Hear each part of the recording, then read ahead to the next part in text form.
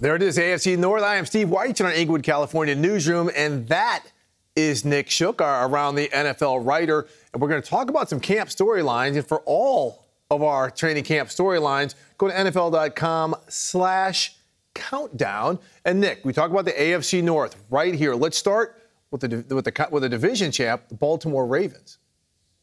Yeah, you know, Steve, the story about the Ravens this year, coming off of an AFC North title, coming in with Todd Monken, opening up the offense last year. Year two, it's all about elevating it, bringing it to the next level. Because, look, Lamar Jackson won his second MVP last season under Monken's direction, but he also led the team in rushing with over 800 yards. He threw for 3,600 yards. Everything's great there.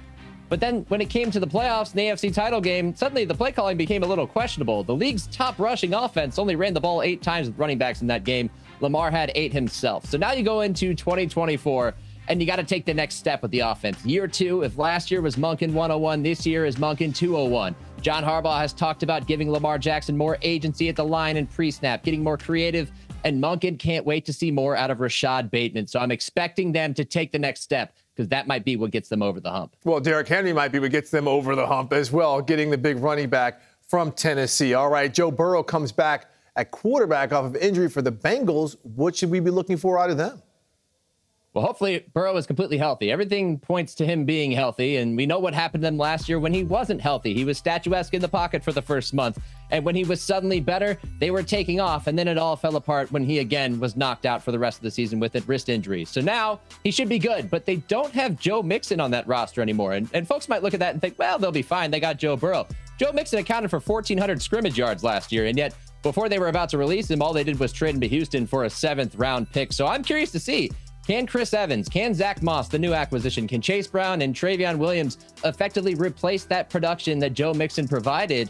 Or are we looking at a hidden weakness for the Cincinnati Bengals that maybe we're not paying attention to right now because we can't stop looking at Joe Burrow's immaculate hair and fantastic fashion? That's what I'm really curious to see, because otherwise that roster is still very strong. You know you have a sport coat with an open heart in the back like Joey B wore over in Cannes, France.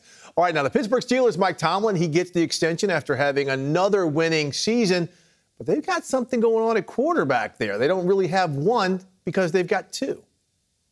Yeah, and some people say if you don't have one and you have 2, you have nobody. But I think that's not necessarily the case with the Steelers, because Omar Khan did a fantastic job this offseason. He remade that room so almost overnight. He signs Russell Wilson. He trades away Kenny Pickett. He acquires Justin Fields. And suddenly the Steelers are no longer relying on a youngster who hasn't quite proven it yet, even if he was a local product. But we're not going to talk about quarterback that much. That'll sort itself out.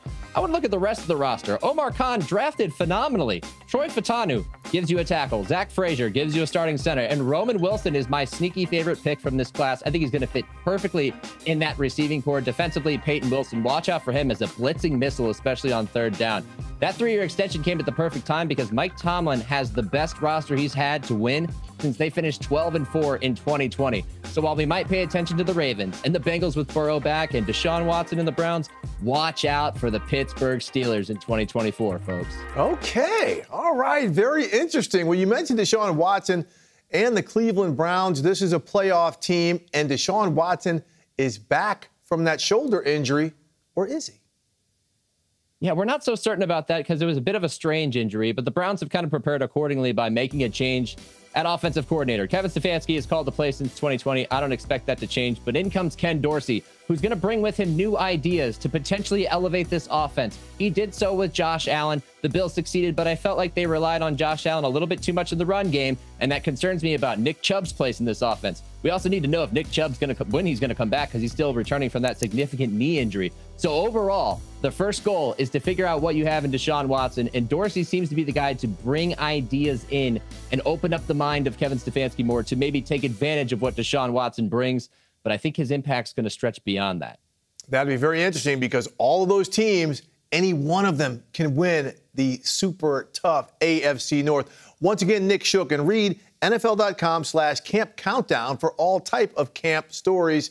Thanks so much, Nick.